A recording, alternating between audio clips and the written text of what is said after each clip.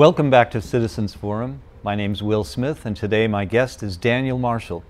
And Daniel has written a new book that was published last year, right?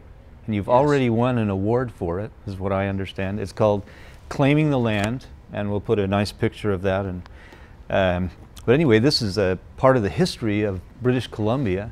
And Daniel's family has been here for how many generations now? Well, we came with the gold rush, in fact. Oh, you did? Will. We came in 1858, so I'm 5 generations myself here. 5 generations. Okay, Yes.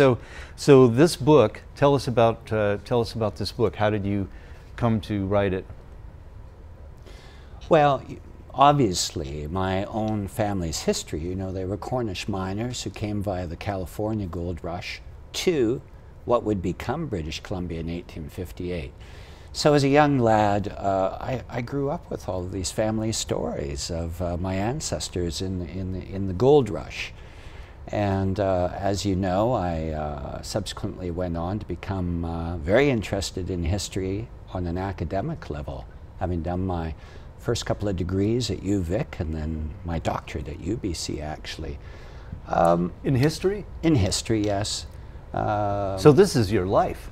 It's my life, you know. British Columbia history is indeed my life. And in the case of the gold rush, I was just so surprised that nobody had given a fuller treatment to what was the foundational event that led to the creation of what would ultimately become this province, British Columbia. You know, the Crown Colony of British Columbia was created late in 1858. And as a young person, certainly my father used to take me up the #1 highway, up the Fraser and Thompson River canyons as a young lad, and share with me the history. Well, I loved it, and I typically had, as many still have today, these sort of romantic notions of what gold rushes were all about. Saloons, paddle wheelers, you know, steamboats, gambling dens, buried treasure, if you will.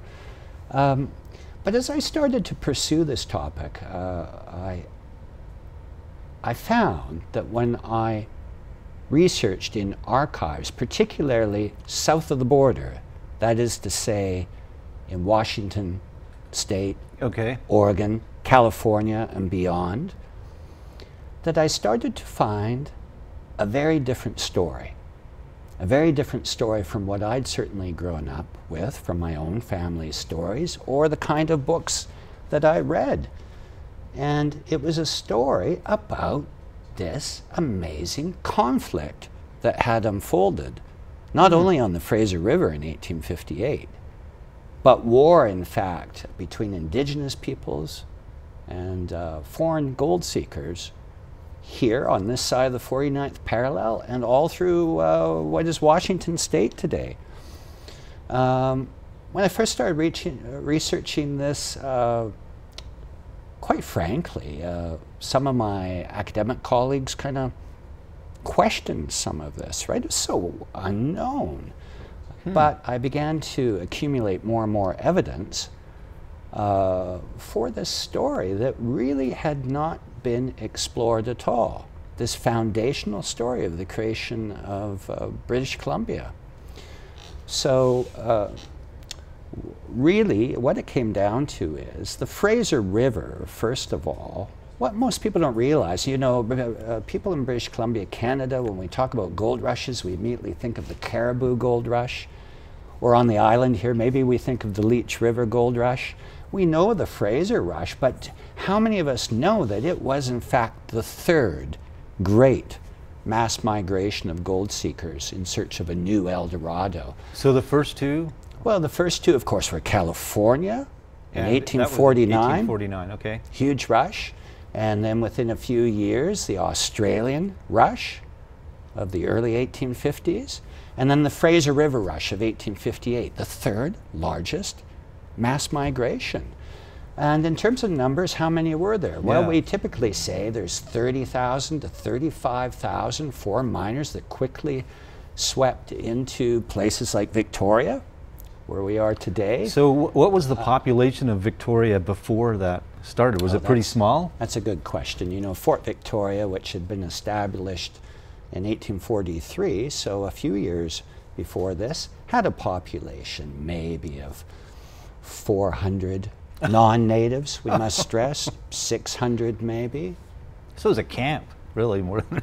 It was the fort. You know, with the drawing of the 49th parallel to the coast in 1846, with the final settlement between the United States and Britain, the Hudson's Bay Company could see on the writing on the wall for their interests south of the border. Of course, they had been established on the Columbia River, and in many ways were forced to relocate north of the border. So this is one of the reasons they established Fort Victoria here, to ultimately move their base of operations out of the southern half of the old Oregon Territory, which had become, you know, by that point definitively part of the United States.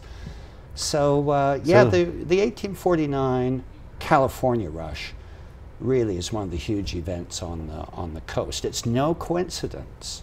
So a lot of people just moved up north, then, is what you're saying? That's right. And so to get back to, I guess, this whole notion of exploring an archival collection south of the border, so I began to find out these miners, many of them, the majority really are Americans, they're sending their letters from the Fraser River back home, you know, to mothers and fathers, brothers and sisters back in the United States, maybe all the way back to places in New York or Texas.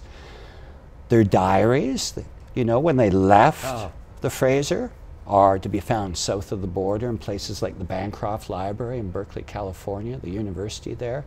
And really, they paint a decidedly different picture. Now, what was that?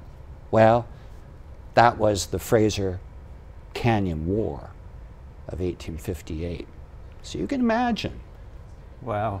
Prior to this gold rush in 1858, yes, you had this place called Fort Victoria, very small numbers of non-native peoples here, but history shows prior to the rush here that you had this fur trade relationship between indigenous and non-indigenous peoples that had been in operation for some time. So much so that the so-called custom of the country were, you know, whether it was these Scotch fur traders or Welsh or Cornish, they partnered. In fact, they married indigenous peoples. And this was working pretty darn well until another big event had happened on the coast. And that was, and you'll be familiar with this, that was the Oregon Trail. Right. Go west, young man. There's this encouragement to have Americans take the Oregon Trail to Oregon, obviously. Oregon, which at that time was from 5440, you know, the bottom end of the Alaskan Panhandle, down to the 42nd parallel, or today's Oregon-California border. There was this notion of a joint sovereignty between Britain and the United States. Now, that's a very long, complicated story. We could go on about that. But during that time, you had an extraordinary moment of this fur trade partnership of long standing.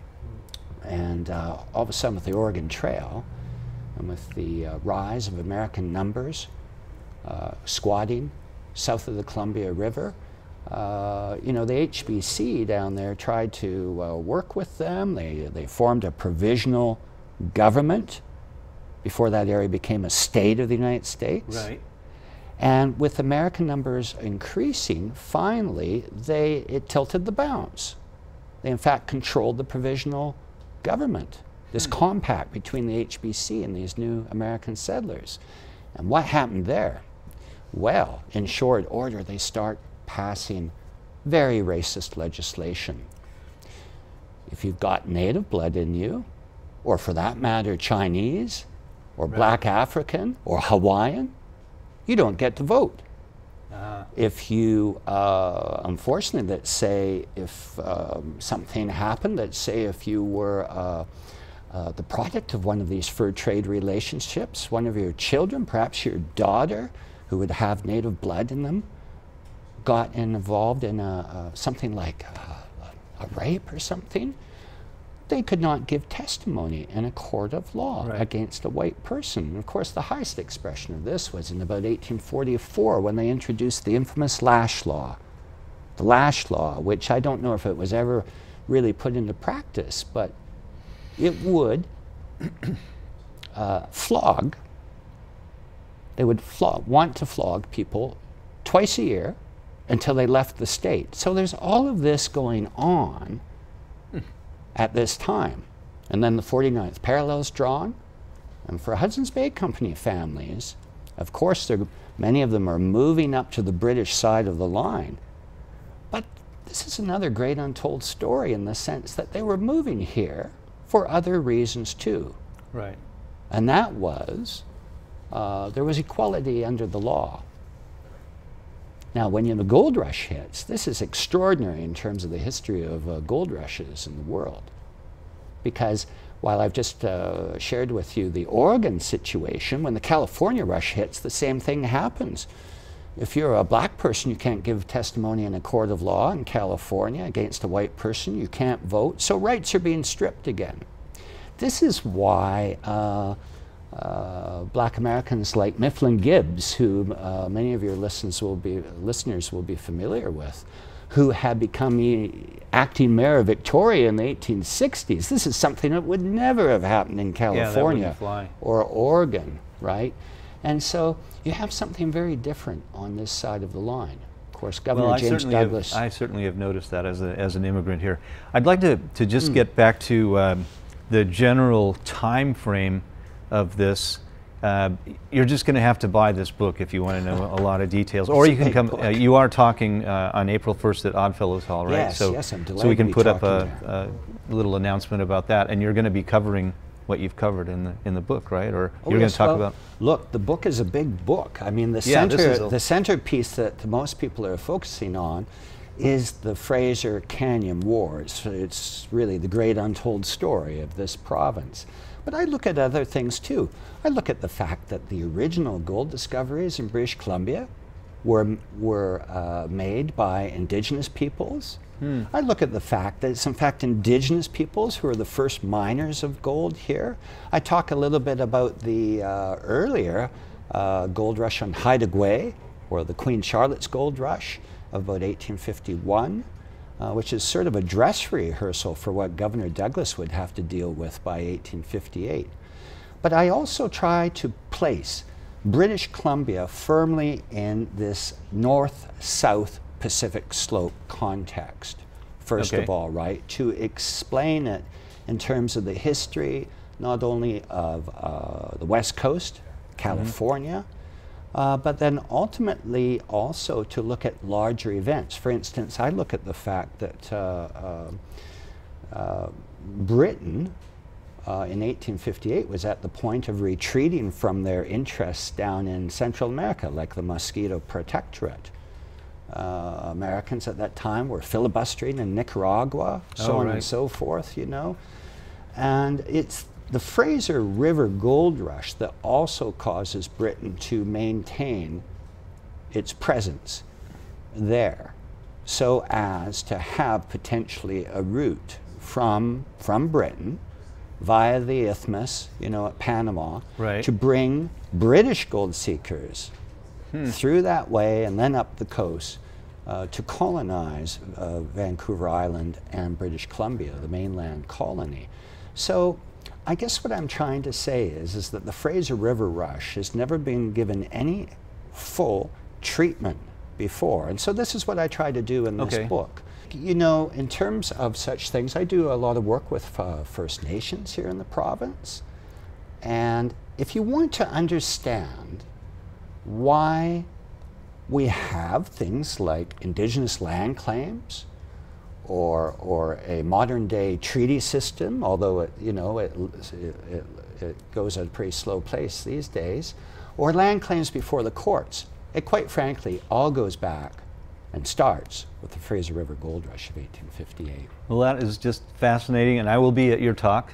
So thank you very much for being on the show, and I'd like to thank all of our volunteer staff and the Shaw staff for helping us make this production every other week. So thank you for watching Citizens Forum.